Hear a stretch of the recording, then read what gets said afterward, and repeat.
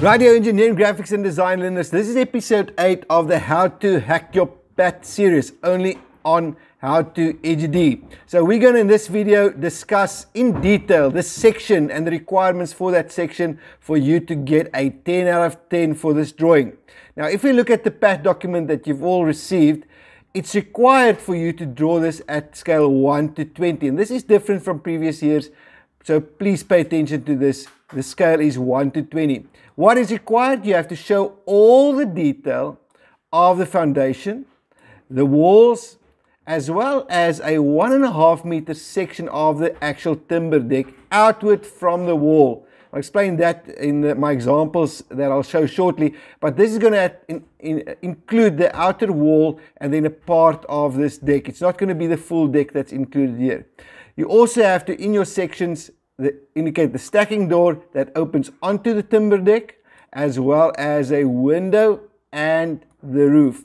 So another tip here is it says a detailed section or sections, and most likely all of this will not be included in just one drawing. You'll most likely need to do 2 drawings.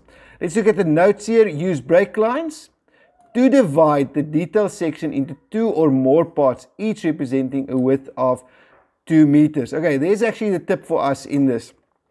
What must be included in the relevant views, and you can go through this list on your own. Make sure that if there's anything here applicable to your site plan, that you do not miss it. Let's quickly look at the actual checklist for the detailed section. Of course, this is going to be numbered 5.1.3, detailed sections. All right, and this can most likely fit on one A3 page. So what is the requirement? You can see it's quite a few marks here on the side.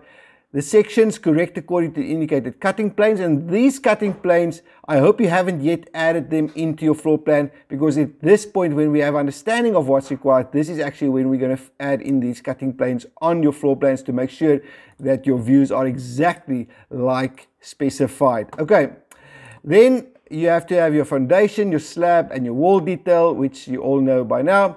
Then detail of at least 1.5 meter section of that timber deck against the wall. All right, there's the tip, and that's the important one.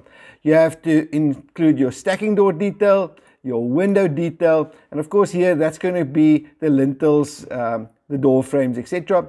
Your roof detail showing what? The side of the roof and the section of the roof above the stacking doors and windows. Okay, very specific. Your labels and notes, that's of course your natural ground level, finished floor level, damp-proof course, etc. Your detail dimensioning, foundation sizes, heights, etc.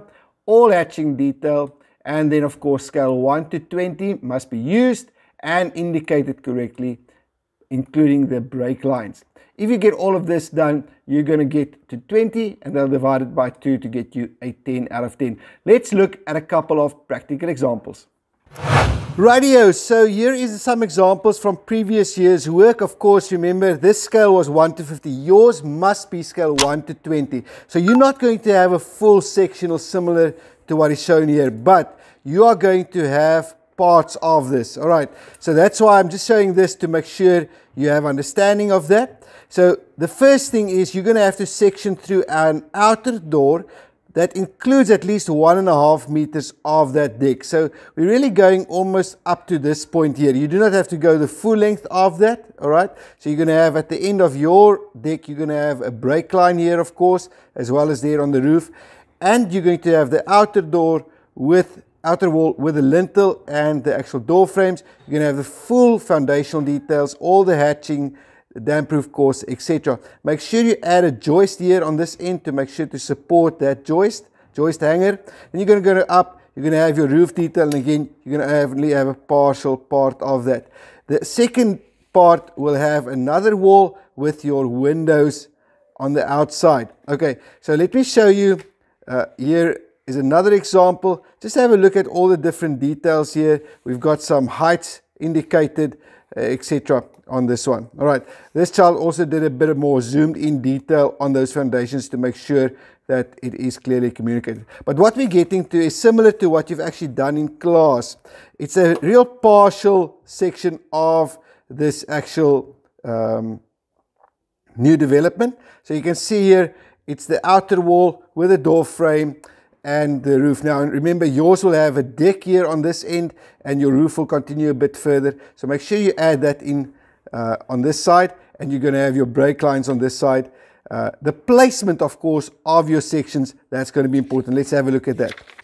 Right here, if we go back to your floor plan, your cutting plane will be inserted through a stacking door. That will be one position, and the secondary position will be through a window. I'm not going to show that one now, but here's an example. Let's say, for instance, your deck is much wider than this, of course. You can enter your cutting plane, make sure it goes through a stacking door, and then when you draw it, you'll have a brake line, you'll have your outer wall with your stacking door, you'll have your deck part of your deck, and then another cutting plane. If I look at one of the examples here, here's another one. This cylinder actually did the extra trouble of coloring this in. It's really this part of the deck where you actually will only see up to the end there. You've got your outer wall, and you're going to have a partial roof. Very similar to how we've done it in class. Right though. So there it is, similar to this. Yours will just be added on here, your actual deck. Alright, and your floor joist. Sorry for the freehand. Okay, and after about 1.5 meters here, you will have a brake line. You're not necessarily going to show the end of this because they're only asking for a 2-meter section. Alright, that's it. Good luck with the sectional elevation. Now it's your turn.